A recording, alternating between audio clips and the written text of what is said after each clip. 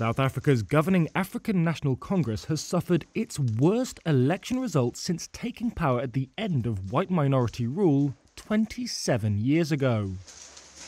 A final count on Thursday showed the ANC on 46% of the vote in municipal elections.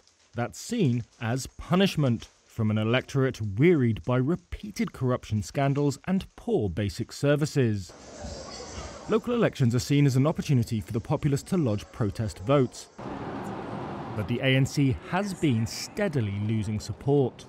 Winning less than 50% for the first time raises the prospect, albeit still remote, that the legacy party of Nelson Mandela could, in the not-too-distant future, be forced into opposition, or a coalition with smaller parties.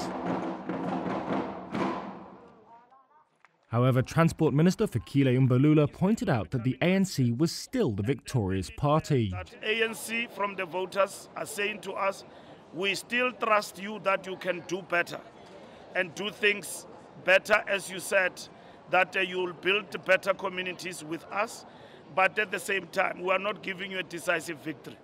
And despite the ANC's falling popularity, rival parties have not yet been able to capitalise.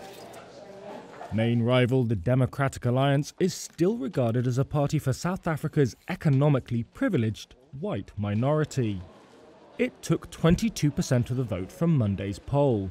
But DA leader John Steenhuisen said the political landscape is changing. One-party domination is coming to a swift end across the length and breadth of South Africa, and we need to be able to take advantage of that going into the next election. So the road to 2024 starts today. The economic freedom fighters scored 10%.